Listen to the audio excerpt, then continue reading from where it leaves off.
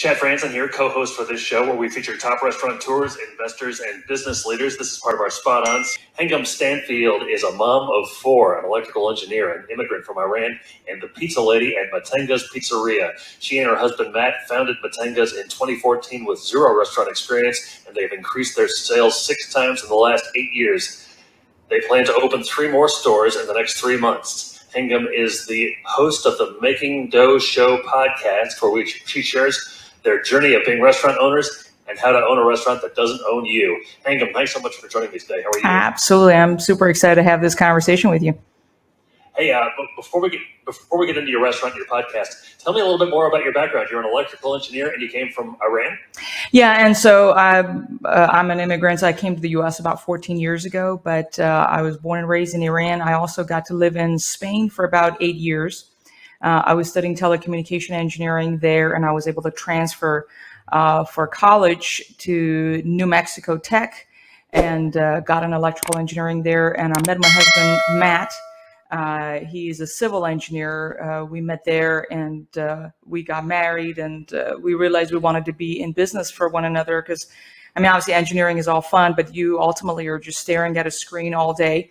And we had spent so much time together during college, and once we went to work, we realized we barely see each other, and then when we come home, we were really exhausted. So we felt like we wanted to, and we loved hosting parties in our home, and making fresh pasta, making all kinds of food. And we thought, let's go open a restaurant. And we again had zero experience, so we want to get out of New Mexico, where we lived. It was a very, very small town, far from Albuquerque. Or Santa Fe, all the glamorous cities. And so we ended up moving to Texas. We live in San Antonio area. And so that was about 8 years ago. Back then we had 2 little children. And so one day to the next, we sold our house in New Mexico and we bought this failing pizzeria again in the San Antonio area. So that is a short version of it. Wow. We'll get more into MATTENGA'S and your pizzeria and everything. But first, tell me a little bit about the Making Dough Show podcast. How did that get started? Sure. So it was about a few years ago that I got a lot of questions about, how we do our restaurants and how do we handle, again, our family. And one of the things that we found out our strength being is creating systems in our business, partly because of the background we have. And so I get to share a lot of those things, what it is that we're doing in our restaurants to make sure that we're running a profitable business, and all along not needing to be there all the time. That is kind of one thing that we wanted to do, that again, we have very young children and we couldn't afford to be at the store all the time. So that led into always on an ongoing basis asking, where's the gap? What's the problem here? How can we create a system so we don't need to be there at opening, at closing, because then you will have absolutely no life and you cannot really expand. So that was kind of our strength. And obviously we make a lot of dough in our pizzeria, so that went back to be the Making Dough Show. So that's dough for obviously dough and money. So that's kind of how it came about. Sure, very nice. Hey, what kind of systems do you have in place that allow you to have a restaurant that doesn't own you? So in every season of business, you need different systems. So I realized I was back there washing dishes and I'm outstanding at it. Or making pizzas, and no matter how fast and outstanding of a person I am in the kitchen, back then, again, when we started 8 years ago, that was a $10 an hour job. And those were the ones that first I decided I need to get myself out of it. I found myself saying the same things over and over when you do a lot of repeated tasks. And so whenever we hired people, I was training people. And so I'm making the time to be there early morning to train this new team member, and some of them stuck around for a year or two, some left in 3 weeks. And I realized I'm sacrificing time from my our children. And again, our kids were 1.5 years and one was 7 months old, so they were really little. And so I'm sacrificing time to be here and training these individuals, and I need to have systems and that I don't need to do it all the time. So I started creating a lot of videos. So when I create, for example, a team member on the menu, I have them watch a video of me explaining the menu and the stuff. And I edited those videos on iMovie. I went to the restaurant at 5 a.m. because I used to work regular operations. So I would go to the restaurant at 5 a.m., record those videos, onboarding videos. This is the vision and mission of our restaurant. And so I started from low dollar tasks, systematizing those to get myself out of that area. And we just and we continue to create systems. As I said, your systems break in every level of business. So that's an ongoing process. So tell me a little bit about Mattenga's Pizza. What can customers expect when they go there? Oh, wonderful. So Mattenga's Pizzeria, my husband's name is Matt, and part of my name is Angus. And when I lived in Spain, nobody really could pronounce my full name. So they used to call me Angus. So that's Mattenga's where it comes from. And so we started in 2014. And between 2014 and 2018, we had the one location. We opened the second location in 2018. And this year, being the 2022, in January, we opened a location. May 4th, we opened the 5th location, and we're opening 2 more locations in the next 2 weeks. And I can go about how that came about. But our restaurant, a family environment, great food, and other things that sets us apart. We have like some ranch dips that are unique. We have a Mattenga's ranch that has like fresh garlic and basil within the ranch. In Texas, people love ranch with their pizza. We have a Texas ranch with jalapeno and cilantro with the ranch dip that goes very well with pizza, of course. We have a keto crust we make in-house with ground chicken and eggs and Parmesan cheese. We have a lot of vegan offerings, and obviously gluten-free offerings. We wanted to make sure we serve a lot of families with young kids, and we wanted to make sure everybody enjoys pizza, no matter if you're on a diet, you're cutting back, or you have, allergies to whatever. It doesn't matter. We wanted to make sure we serve everybody pizza. So that is what we're about. We always have a train table in every restaurant. We're a very family friendly environment. So that's what we love to do.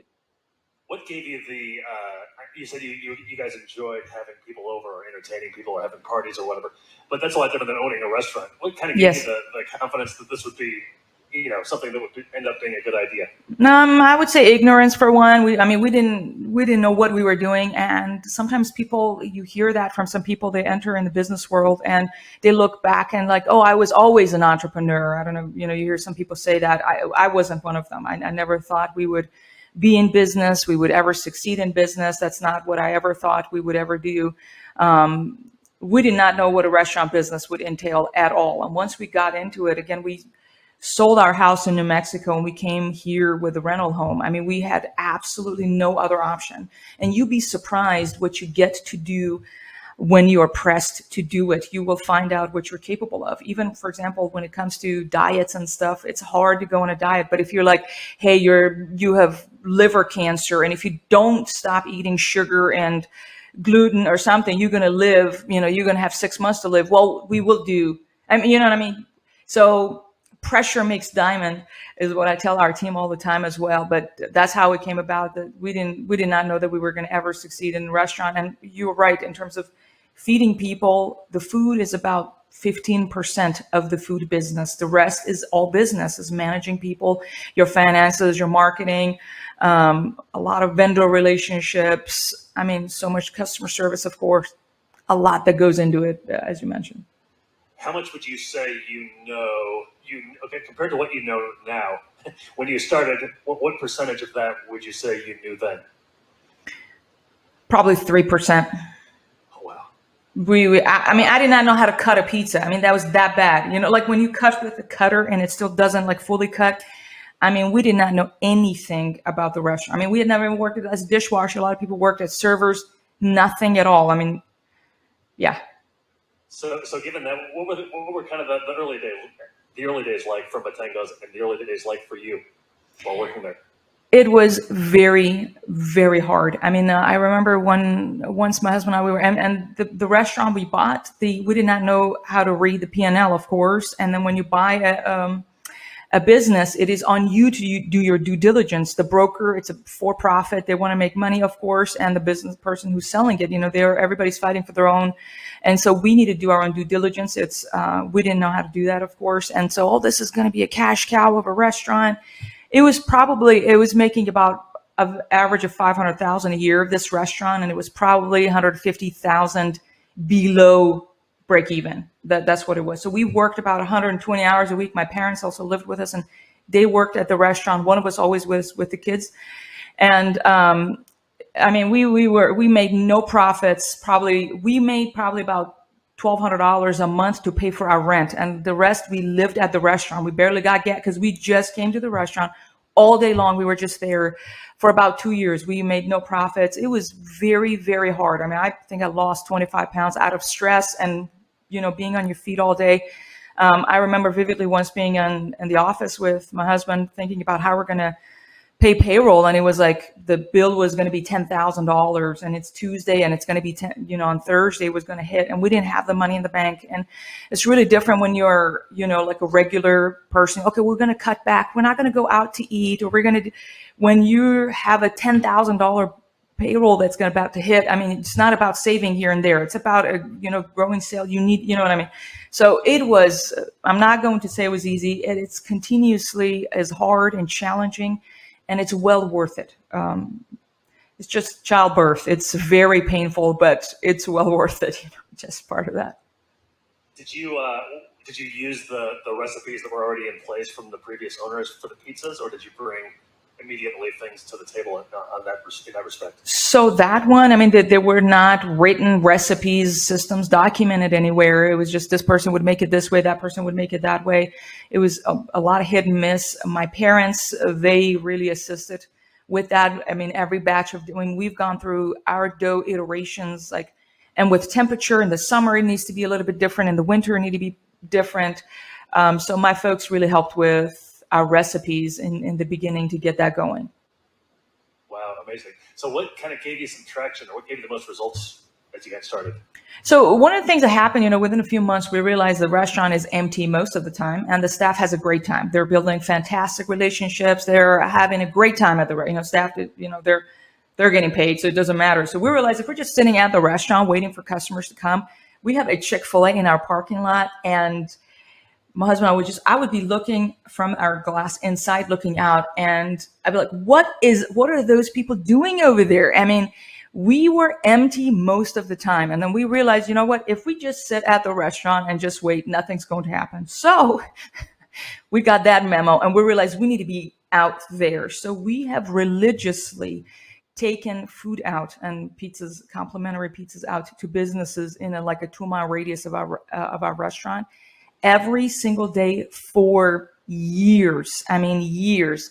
We would hit 5 or 6 businesses every single day. My husband would take pizza. I would take pizza, shaking hands.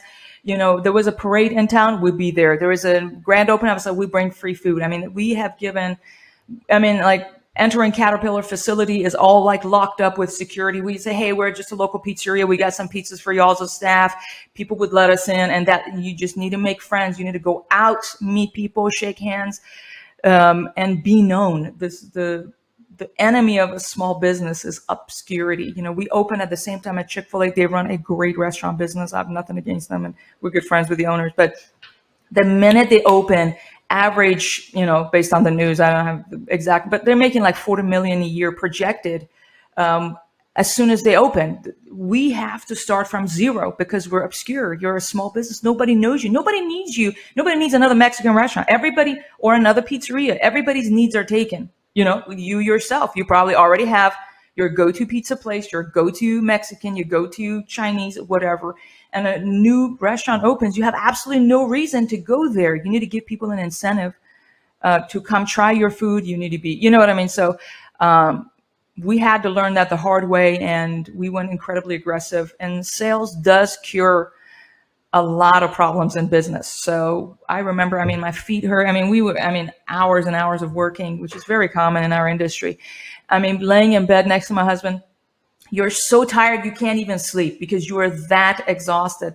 And we were under a lot of pressure. But at least we're I'm exhausted and I'm in pain, but at least we got good sales today. That was just the one good thing. We don't have staff. This person quit. This crash and burns. At least we had good sales. Literally, that will get you through. So that's the one thing you need to focus on. And that's what's the thing with making dough show. I feel like we don't realize we need to focus on growing sales. With sales, everything else almost works itself out. You can pay people more once you make more money. And when you can pay more, you can get more applicants. Everything will work itself out. I don't know if it makes sense. It's, for the most part, you know what I mean. So things kind of started to develop for you. When was the restaurant then? You said you were sitting there in the restaurant would be empty and you'd watch Chick-fil-A being full. When did the tables kind of start to turn? I think it took about a year to get there, to get there. And it was like a January, we've had 10 to 15% sales increase since then for the last few years, even, sometimes 20% sales growth. And also social media was different back then. If you recall, it was the times that you wanted people to like your Facebook page and stuff back then. It was 2014, because when you would post something, everybody would see it. I don't know if you remember those times. Those were good times. And I was listening to Gary Vee. I was listening to those, we implemented a lot of those things, and I'm happy we took advantage of social media then when we did, because now it's just different and you need to leverage things. It's just different than what it was. It still is effective, of course, but we were able to really reach out to a lot of our customers via social media. That worked as well. Very good for us then. So you've gotten to the point where you've already gotten to the point where you have expanded and you're ready to expand even further. What got you to that point? How did you know where you were at that point? And are you still really aggressive in terms of sales? Well, we're still very aggressive because there's so much is on the line. When you invest a lot of money, especially with the expansion, we're like, my husband and I were talking about, he's like, okay, well, for the 3 restaurants, the sign is going to be $25,000. I've not even requested it. And when you pay for it, it's going to be like 46 weeks. So we put a banner up. We ordered this huge banner and you put a wood frame around it. We have a banner up right now, and we've bootstrapped everything throughout our career here and with the restaurant. But you got, so there's a lot of money, the oven, is $20K here, $15K there, 10, like we currently have a lot of credit card debt as we open the other stores. Once we open them, they're projected to do well. They're in good areas, and because we've done our due diligence, and again, Lord willing, it'll work out. But we're still very, very aggressive about sales, because you have to be, so we can pay our people well. I am very passionate about that. But if you don't have sales, nobody gets paid. It's just, so that is part of that. But it was a decision to make to expand. For years, we wanted, and that's the first thing. Everybody who, you work for someone else, you have a job, then you're want to be free. Everybody wants this freedom thing. Oh, you want to be free and you make money every month without needing to be there all the time. That's this first thing that a lot of people want. That's why they enter into the business world. And once we were making kind of very low 6 figures, we started getting really bored, and it was not very healthy for us as a business. Things stagnated a little bit. That's in 2019. And we were not at the restaurants much. We had the 2-store, we had managers. We were not really at the restaurants much. And we got really stagnant, and we decided to even, sell the restaurants. And somebody offered us a check for $540,000 for the 2 restaurants. And that's when we were like, okay, well, if we sell the restaurants, what are we going to do? And then we realized, okay, well, we love food and we love business, so we would still be in food and in business. So, well, we already have this. What's the point of selling it? So it was actually a very good point for us to see clarity as to who we wanted to be. And we realized, go big or go home, we need to go all in. And so we have been. And obviously then soon after, a pandemic hit, and it was very challenging, I'm sure, for everybody going through the pandemic. Shortage of supplies, we didn't have staff, all kinds of logistics that went into that.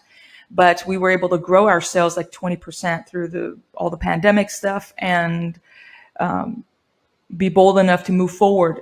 We were talking today, gas is probably going to maybe hit $6 a gallon. That's going to affect people's spendings. It's about 4 something where we're at right now in Texas. And that's going to, we're going to have challenges hiring drivers. But somebody's got to grow and expand. And it better be us. I mean, we have to. If you just shrink as the world is going crazy, you're going to just stay in your home and not do anything. I'm saying as a business, you have to go out and you need to take it. It's going to be difficult, but somebody's got to do it. So why not you? Why not me? You know what I mean? So yeah, you mentioned the price of a sign. Those are things that most average people, I guess, don't think about. You oh yes. Buy a place, you think, why does that place have such a crappy sign?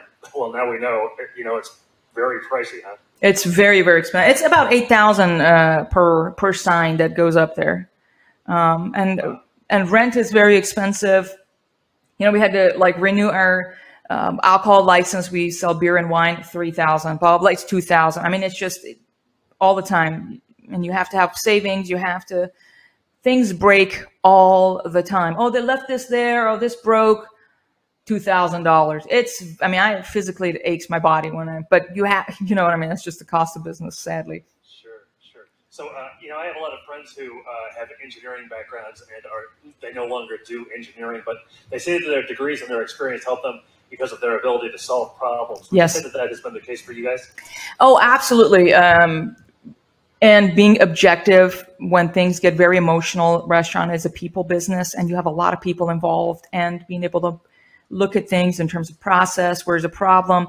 It has been very beneficial. And also it's been the other side of the coin that has been a little bit difficult is understanding that, for example, with us as engineers, we look for problems. We're trained to look for problems, to go solve them.